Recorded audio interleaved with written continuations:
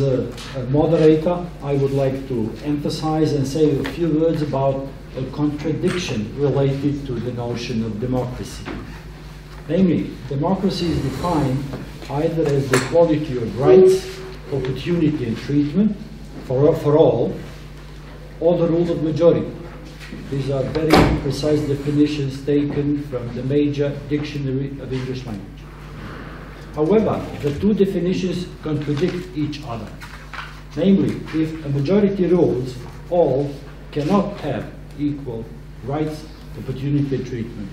And to my mind, this contradiction is a source of major failings of the forms of government in the countries that call themselves democratic and in all other countries. Therefore, one should distinguish between democracy as an ethical principle, being equality of rights, opportunity, and treatment, and democracy as a form of government in which a majority of people rules.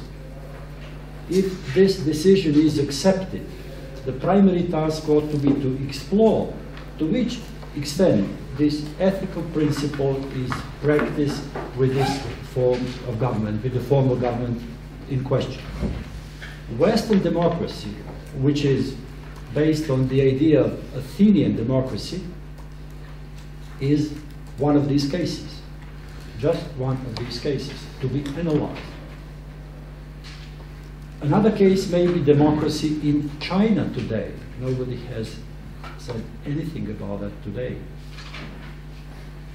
This democracy, this type of democracy or government, if you will, is based on the blended belief of Karl Marx and Confucius, as we all know.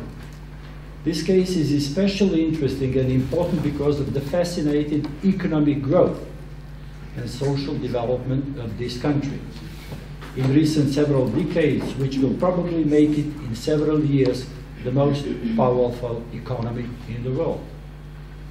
These and other forms of government should be compared with each other, but this should be the secondary task after their detailed analysis relative to the fundamental principles of democracy.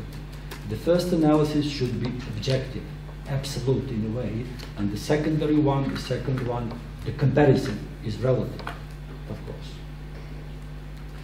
To my mind, each form of government, this is some kind of suggestion, a general suggestion, should be constantly and systematically modified to remove the existing defects in application of the fundamental democratic principle, being, as I have said several times, equality of rights, opportunity, and treatment. This should be understood, explained, and accepted as an ethical principle.